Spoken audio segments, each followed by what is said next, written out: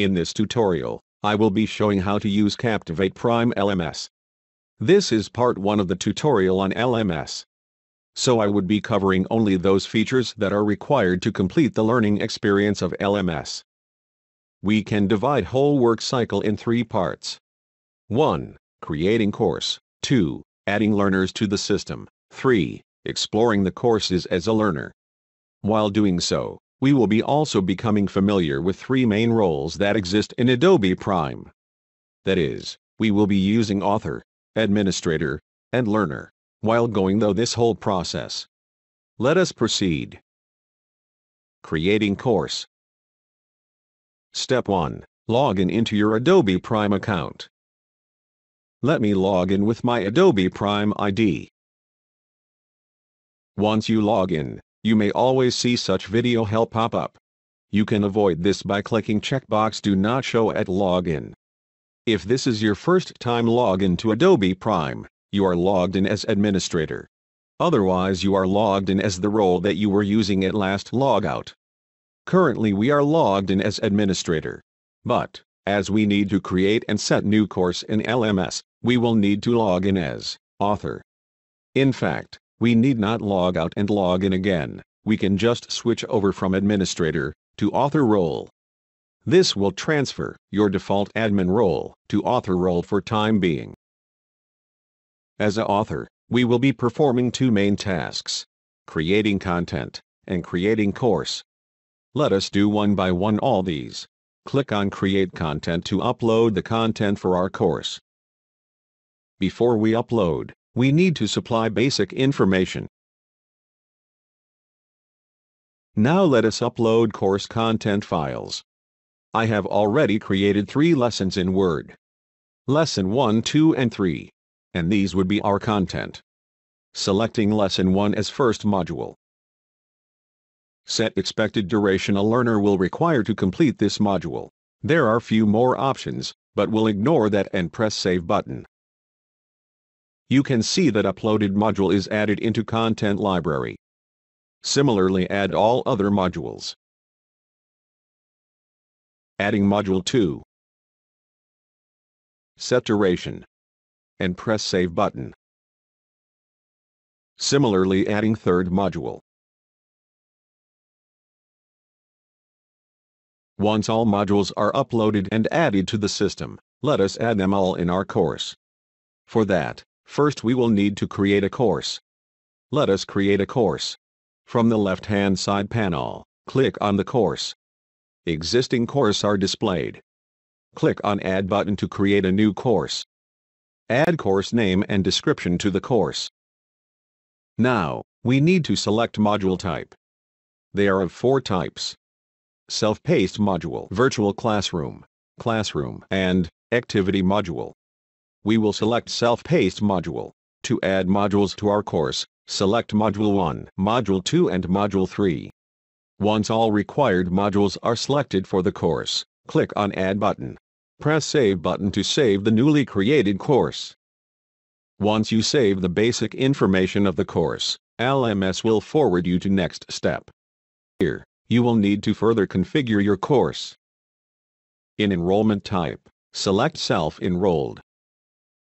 You can see that there are many settings, but we will be using only 2 important settings: required skills and learner enrollment method.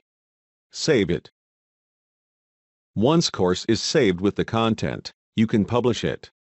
Press Publish button to publish the course. As an author of the course, you would like to see whether all is well. To recheck the course, just click on 3 dots of the course and click on the View Course. You can see that modules are not in proper sequence, and learning path is also not in order. To correct all these, click on Edit button to edit our settings. Drag modules to place in correct order. Also set learning path from unordered to ordered. Once you are okay with settings, press Republish button.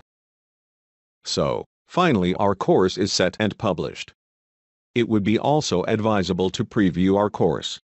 Click on Preview as Learner, and just go through one by one modules as if you are learner.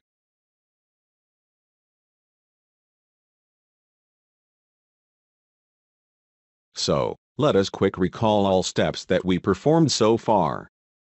Very first, we created content by uploading the content. Then, created a course and added content to it.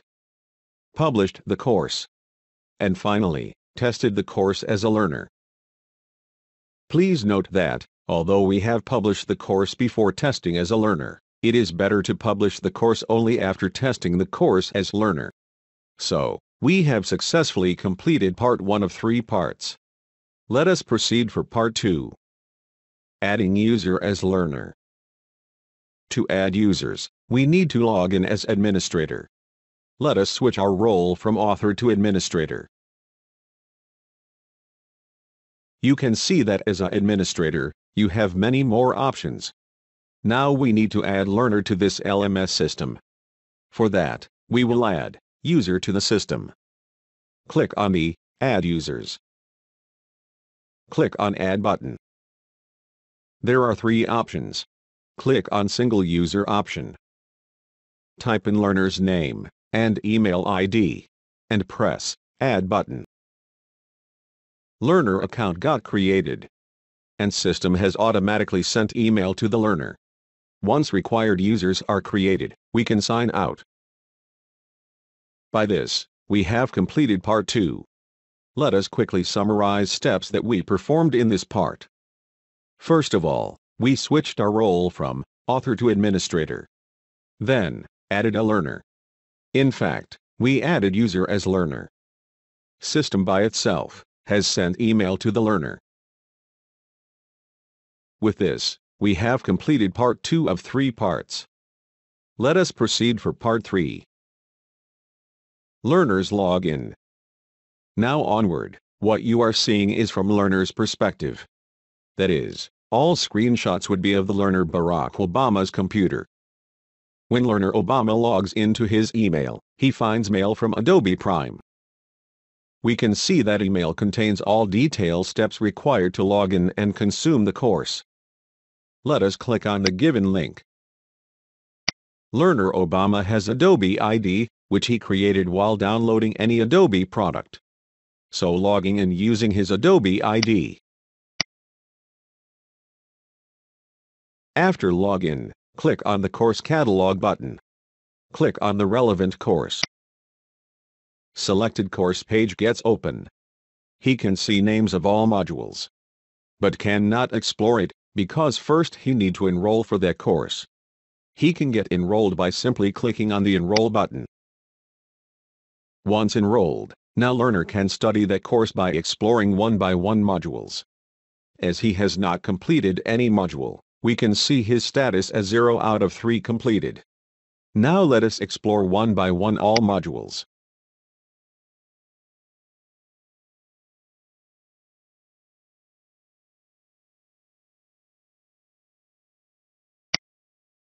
Note that our LMS has recorded learning of Mr. Obama, and all 3 modules that were opened by Obama are marked completed. Learner can now log out from the Adobe Prime. With this, we have completed third and last part of LMS work cycle. Hope you liked this video. Thank you for watching.